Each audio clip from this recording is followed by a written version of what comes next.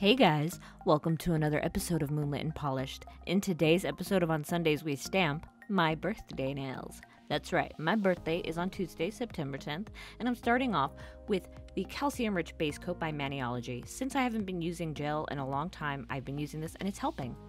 Now I have to pick through all of my favorite holographic nail polishes that are blue, which I have a lot.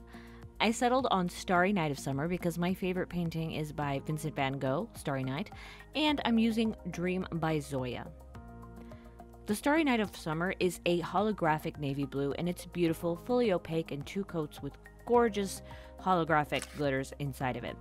But it was missing something that I wanted, which is where the Zoya polish comes in. The Zoya polish has these silver flecks in addition to holographic, except it's a little bit sheerer than the Starry Night of Summer, so I wanted it to be deep, and I decided to use Zoya as a sort of pseudo top coat. This is a plate from the Mani and Me collection, so it's not available, but it does have the phases of the moon, and I'm going to use Magic Hour to pick up certain designs on it. This is the symbol for Virgos, which of course I am one of them, and I'm going to use this to pick up the stamp and put it on my pinky nail.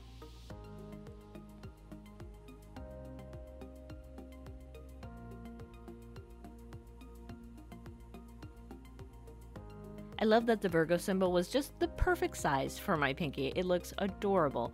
However, the rose gold wasn't popping as much as I wanted it to, so I decided to just go ahead and cover it in white. This is Bam White by Maniology. And I will be using it to pick up other colors and designs, or not colors, but designs as well. For example, I was born on a waxing crescent moon, so this is the one I will be using.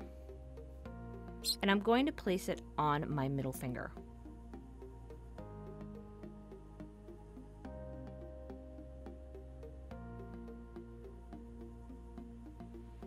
There are plenty of other plates that have the moon phases in case you need to find them. I don't have any of them, so I can't show them to you, but I have seen them. I'm using the same plate and I'm picking up these sort of scattered stars. It's so beautiful in rose gold over the blue. It is just astounding.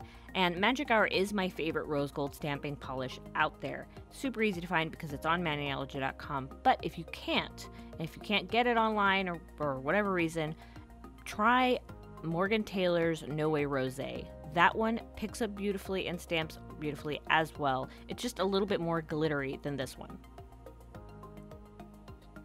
Now I'm picking up these closer up stars in white, and I'm going to use them on my other fingers, so that's going to be my index and my middle, or not my middle, I'm sorry, my ring finger. That's right. I'm putting them down lower to the base of the nail and setting them at kind of an angle.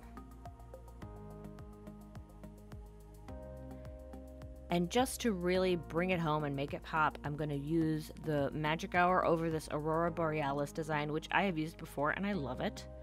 And I'm going to just add it over top. So it goes from a little more Star Spangled Banner to Galaxy.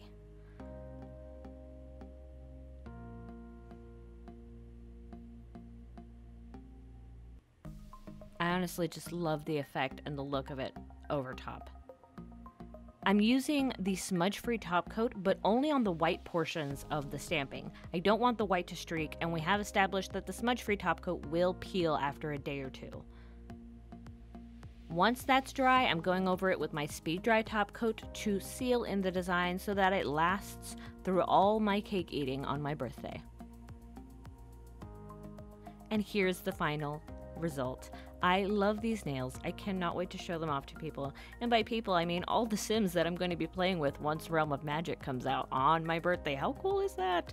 And yes, my plans are so big. I'm going to be on the couch like a potato, just playing games till I go blind, apparently.